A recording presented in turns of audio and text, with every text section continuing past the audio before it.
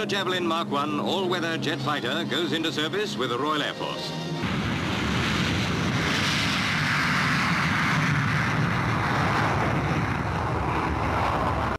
Hey guys, welcome to another heavy metal diecast video, and this one is by Sky Guardians Europe in 1/72 scale diecast, of course. I bought this off a seller on eBay for $110, and that was including delivery to me, and it is a Gloster Javelin. So the Gloster Javelin was a British-made all-weather interceptor, first entering RAF service in 1956.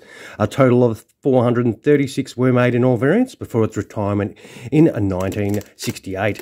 This aircraft is from 64 Squadron, which was first formed in 1916 before being disbanded in 1991. 64 Squadron flew Gloster Javelins until 1967, and in the box it is quite large. As you can see, it is quite a big aircraft for an interceptor.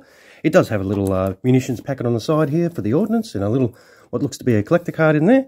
But as you know, we say, it's no good in the box. We will get this out of the box and be right back and have a real good look at it. Okay, here we have it out of the box. It does come with its little collector card. It does come with some little instructions. Let's see if we can get those out. It's probably, geez, try with my sausage fingers. So these are a limited run of 1,500 pieces. And these little instructions do fold out, with any luck, to something a bit bigger. Not that much bigger. These instructions are... they are quite small, so depending on your eyesight, you may need to get some goggles to read these. And it does show all the placement of the ordnance and the landing gear and everything like that.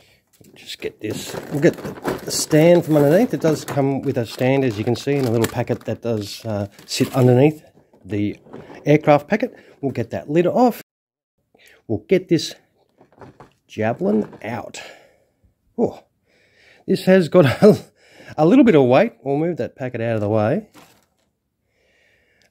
This has got a fair bit of actually weight to the aircraft itself.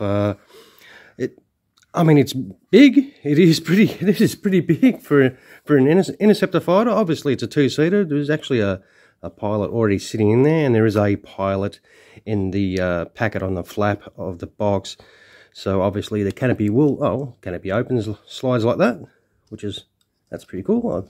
Does pull right off anyway, so that's all right. But we'll have a little look down the fuselage side here. The panel lines are not overly deep.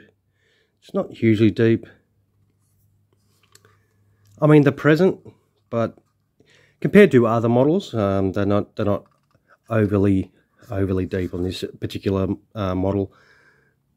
I mean, sometimes models do have them extremely exaggerated as well, but these ones are quite light. The paint application is pretty good. The colours are very nice. I think it's almost like the little brother of the Vulcan, really, with similar sort of shape, but definitely half the size or a third of the size. But this is still fairly large. Sausage finger test. It's still a pretty large fighter for sure. But I reckon this it looks nice. I mean, this is the first Javelin that I have bought. I don't know if there's too many manufacturers that do bother making this particular aircraft, but it is something, that was out there in the military, and it's something a little bit different. And I try and collect as much different types of aircraft as I can, so that I can show them to you as well. Variety is the spice of life. So I reckon, this is still a pretty cool looking unit for itself, for what it is. And what we'll do is we'll turn it over, have a look underneath. And it is quite, it's all sort of bare metal or silver underneath. It is quite plain there. Obviously, there is the application of the ordnance that go in these sections here. And obviously the landing gear and the doors. And obviously the nose wheel there, and that may be for the some other accessories or the stand possibly, or I think the type of stands go in the engine tips here. I'm not 100% sure yet until we get to that, but I reckon it does present quite well. It is, it's very, very nice. But what we'll do is we'll kit this Javelin out so you can have a look at it all complete. So here it is, all kitted out. It was very straightforward. If you want wheels up though, it's just these three little pieces in this little baggie here. Everything went in perfectly with no dramas whatsoever. The front nose wheel, gear bay doors, 2 of them there, drop straight in. Gear bay door there, and then the main landing gear. The main landing gear does roll, the nose wheel does not. The ordnance does drop in. You have to put these pieces in on each side of the wing as well. All those ordnances just drop straight in, perfect, no dramas whatsoever. We'll flip it back over, right side up, and have a look at it all complete. You do have to put this section in here. That drops straight in without a drama. I did whack the pilot in there, so both occupants are in there, and it does set up quite nicely. Overall, it presents very nice. I don't have a problem with it. You know, for a Javelin, a Gloster Javelin, this is pretty cool.